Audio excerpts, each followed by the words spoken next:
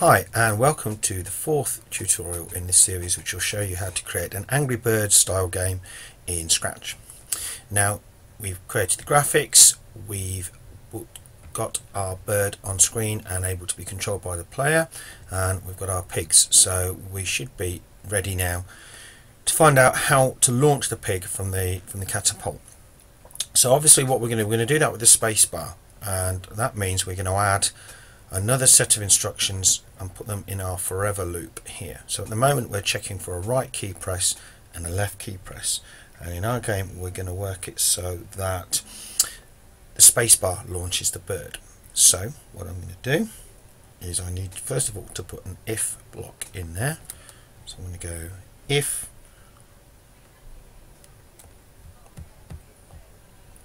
and then this goes underneath here. So oops, no it doesn't, it goes underneath there. So it will do a check for right arrow, check for left arrow, and if neither of those are pressed it will check for space, and that's what we need to put in here. So sensing if space key pressed, and then we need to launch the bird. So we will want our bird to fly, and we're going to want him to continue to fly until one of two things happens. Either until he hits the edge of the screen, in which case it's the end of your turn, or he hits one of the birds. Now, one of the pigs. We're going to worry about what happens when it hits one of the pigs later, and just concentrate on stopping it when it hits the edge. So what I'm going to do is, first of all, we need to put a repeat in here, and we're going to put repeat until. So what this is going to do is it will repeat, it'll continue to fly until the bird hits the edge of the screen, because otherwise it'll go on forever and it won't work.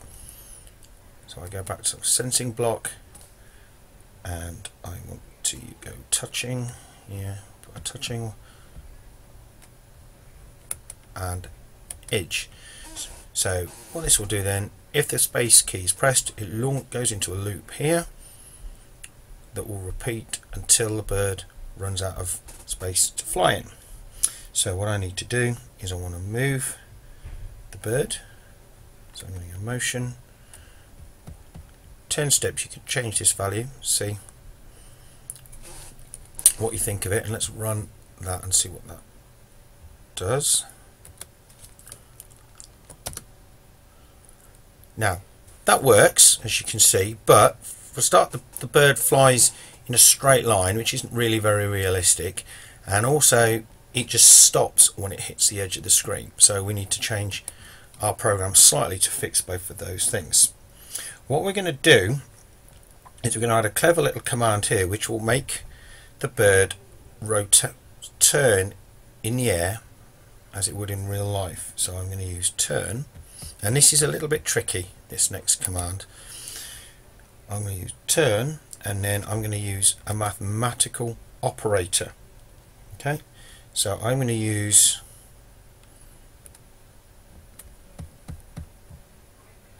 where I put turn, I'm going to use sin, and this will allow the computer basically to work out like a curve, an accurate sort of curved flying route for the bird. And then I need to put in direction. So basically what that will do is it will make the bird kind of fly in a realistic curve in the direction that it's facing. So let's actually run that and see how that's changed our game. So, and you can see straight away that that is a little bit more real, but we've still got the problem that the bird doesn't do anything when it reaches the edge. So what we need to do is find out what happens after the until loop here. So until it touches the edge, what happens after that? Well, two things need to happen. First of all, we need to reduce the bird variable by 1, because they've had one of their turns. So that will go there. So we change birds left, and we want to change it by -1. So one is taken off. And then we want to return the starting position of the bird to what we had here. So I'm going to go back to those controls. So again, we're going to want to point in direction 90. We're going to set X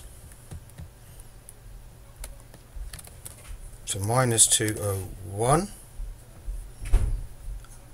and we're going to set Y to 0, and let's see what happens this time. There you go.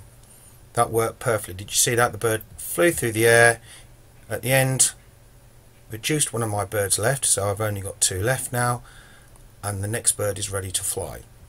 So we can now, in our next video, we can start to look at what happens when the bird actually hits one of the picks. So see if you can add the code that we've done there. Watch the video back if you need to, and then the next video will show you what happens when we hit the pick.